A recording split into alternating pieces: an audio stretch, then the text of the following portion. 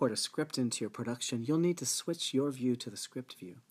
Here, if you haven't yet imported a script, you'll import a PDF file of your script by tapping the import icon and selecting Import New Script. Select the PDF from your desktop and tap Open. This will import the PDF into the StageRight app.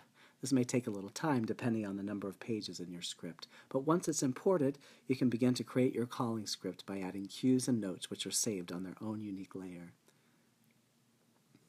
The lock icon allows you to move quickly from page to page by using the buttons up above or by using the Go To Page function. Tap the page number, type in the page you're looking for, hit Go, and it will take you to that page.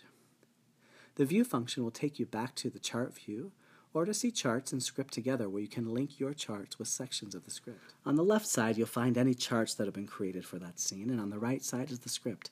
Just select a portion of the page and drag the chart that corresponds to that section of the page to link them together.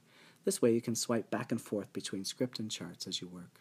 Once you've imported a script, you can import a completely new script and replace the one that's currently there, or replace the current page with a brand new one without losing your cues and notes.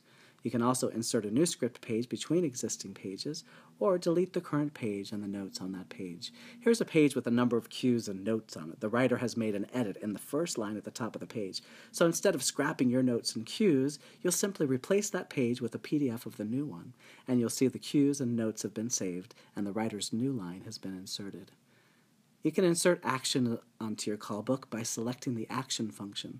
Selecting the corresponding words in the script, choose which side of the page to send it to, and enter the information and place it onto the portion of the script where you want to see it. Light cues can also be entered by using the Light Cue function. Select the cue word in the script, choose the side of the script to send it to, and enter the cue number. Additional text that you may want to include can be inserted by using the text box tool. Simply draw the text box, enter the information, format it however you need to, and place it on the page where you need to see it.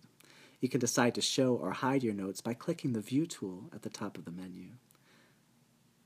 Navigating between pages is done by using the forward and back buttons up above, or by using the Go To Page function to jump to a particular page.